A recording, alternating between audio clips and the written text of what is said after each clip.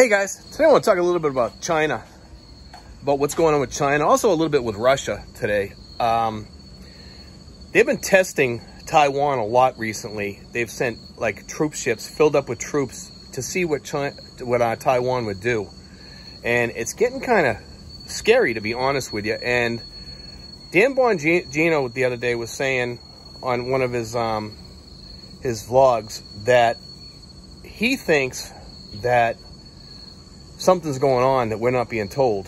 I guess people have been told up there to get ready to exit.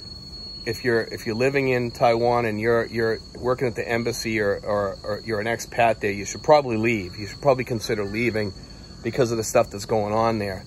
And I'm not sure if that's like a pre-warning to something that they know or what's going on, but it's kind of like a signal. Like, I mean, if the United States was going to join in, I don't think that they would give that, because maybe they would, maybe just as a safety measure, just to get people out of there, because it's going to be the beginning of probably World War III or whatever. And I don't want to be a doom and gloom guy. I'm just saying it could happen.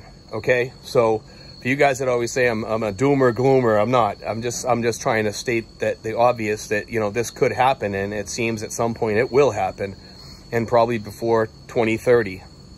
I get a feeling it's going to happen sooner than that. Also, there's been talk this past year about Russia trying to form what's called a RIC, R-I-C. Okay, R-I-C is Russia, India, and China.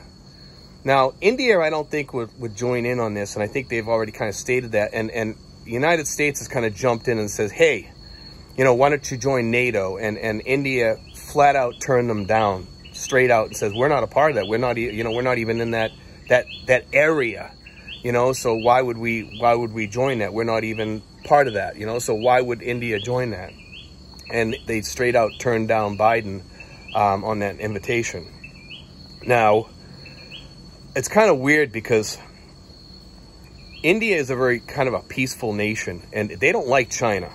And that's obvious. They do work with Russia, buying weapons off them and things like that. They kind of work with China to a certain extent, but only on terms. They have terms to kind of agree to disagree, and they do battle on some of their borders and stuff like that in the mountainous regions with China. And they're not very friendly with China at all. They don't like China.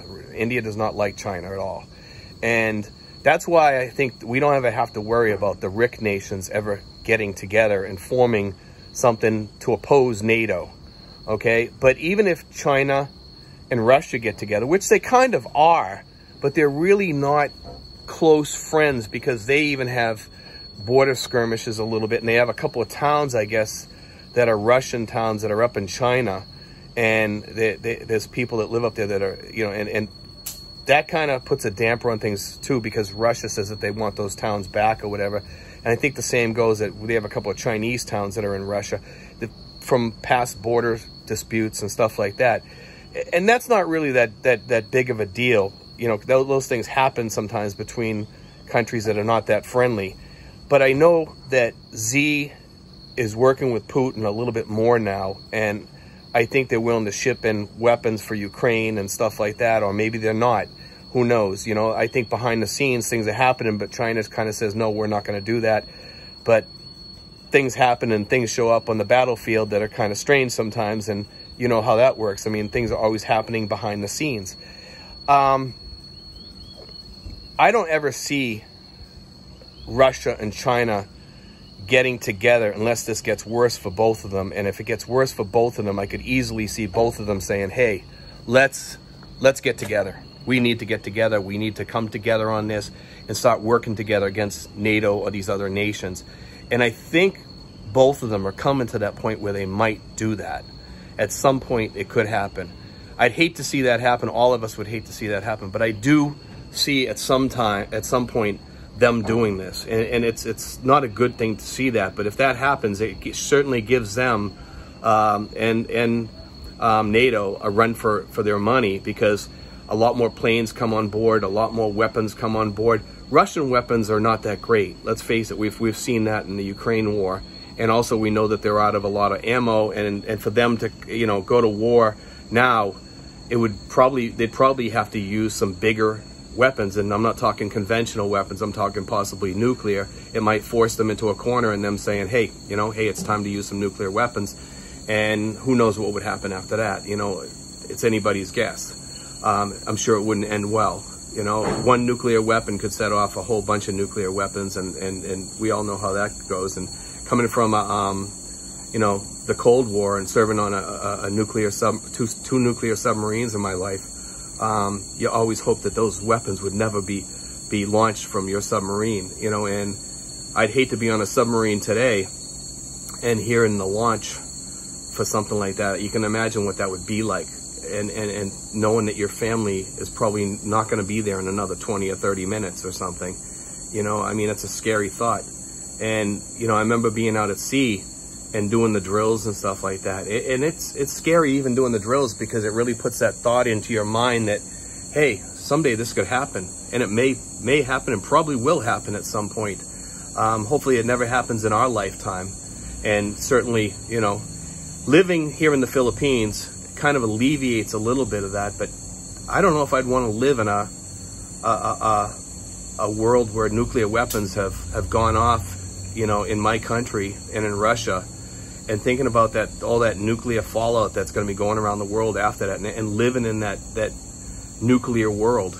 I think I'd rather be on ground zero, to be honest with you, than live in that. And I'm not trying to be, like I said, Debbie Downer or anything like that, but I mean, we all think of that at some point. And I think we're in a great place if we want to survive. But what would surviving be like here? Because food networks would be, shut down. The delivery things from the U.S. and Russia and from a lot of those countries close to Russia and the United States, cargo ships would be shut down. And people would be starving in those countries that did survive. Everything would be at a standstill throughout the world, mass starvation, things like that. The world would certainly change. And I don't think we're there. I know that Biden recently asked China to have talks, and they said no. And that in itself is kind of scary, that China's not even willing to sit down and talk. I guess they feel like they're better than that and they don't have to. And China's playing a long game here, buying these countries and giving them big loans and stuff like that. So all this stuff going on, it's really, making the waters really mucky, and it's changing the politics of the world. And we usually don't talk too much about American politics on here, but we do talk world politics on occasion. And it definitely makes things very mucky. And I know a lot of expats out there think, no, this will never happen, Steve. It's just not going to happen. And let's hope it doesn't. And I'm not saying it is or it isn't. So, I'm trying to play Mr. Moderate here on this, and, try to say that let's hope and pray that this doesn't work. This doesn't work out for China and Russia, that they don't try to take over Taiwan, and they don't try to take over the Ukraine, and they don't, we don't have any of these issues of Poland or any other country.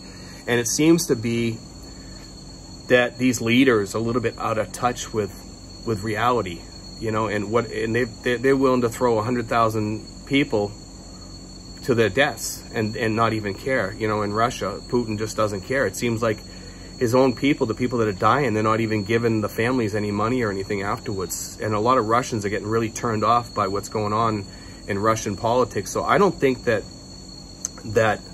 Putin can survive much longer, because I think people even close to him are eventually going to try to take him out for what he's doing. Because people want to see the world at peace. I think Russians are very similar to Americans in that respect. I mean, I had a lot of Russian friends, and there's a lot of Russians that took off from Russia, and they feel exactly the way Americans feel, that they don't want to be at war. There's a lot of Russians coming to the Philippines recently. They went south of here. I think some of them are even down in Dumaguete, I heard. There's a few down there. And there's a lot that was up in Thailand, but they're switching over to Vietnam and a few other places, Cambodia, and there's a few other countries that they went to. There's also Ukrainians that we're seeing over here. And believe it or not, some of the Russians and Ukrainians have actually become friends, because the Russians are people that took off because they didn't want to fight. So they became friends with the Ukrainians. I'm here, and I was reading on one of the expat pages, there was a story on there about a Ukrainian that became friends with one of the Russians, and they're great friends because of the fact that the guy became kind of a conscientious objector and left the country. And that's a great story when you think about that, because, the guy, he stepped up to the plate and says, I'm not going to fight for this, even though it's my country. I'm not going over there and sacrificing my life for something I don't believe in. You know, and you got to give people credit when they do that. You know, we might not believe in their battle, you know, but this is a battle that we certainly do believe in, most of us as Americans anyway, that when a Russian conscientious objector steps up to the plate, that's a big thing, you know, and it's kind of a good quality of that person. You know, we had a lot of people that didn't fight over in Vietnam and stuff like that, and after the war, I think we took a second look at those people and said, you know what, they were probably the ones that were right. I mean, granted, our other soldiers went over there and sacrificed their lives, and kudos to our Vietnam vets. Obviously, you know, they're great men and heroes in our country, but the ones that didn't go over there also, you know, they did something that they believed in, and you got to give them, you know, credit for doing what they believed in, you know. And in the end, when we found out about the Vietnam War after, we kind of found out that the war was a fight that we really shouldn't have probably been involved in, you know. And here we are now, we're friends with Vietnam, and their form of communism is not a form of communism that's similar to all the other communist countries. It's really a different country. It's almost like capitalism kind of over there. You know, they have street stands and stuff like that over there, and the stores and everything. And Vietnam is a different world today. It's almost, you know, it's a different world. It's not a typical communist country or a socialist country. It's just not that way, you know. And it's kind of a beautiful place to be, you know. It's a great place for expats to live too, and it's wonderful there. And you know, it's just, the world's changing. But I want to talk about that today because I thought it was kind of a cool subject to talk about. And there's certainly a lot of change going on in the world, and I think a lot of expats are going to see a lot of change over the next 5 to 7 years, maybe sooner. I'm guessing probably sooner. That's my thoughts on it. You know, I think we're going to see some changes within the next year or two with China and the US and Canada and Australia joining in on this stuff, and all the Asian countries that are joining in with the United States. And I'm not sure how India is going to play into this if we go to war with China over Taiwan. I'm not sure. I wish the best for Taiwan, because I hope that they stay a free country. You know, I really do. And I think most Americans feel that way. And I think even some of the Chinese people that live in the United States feel that way.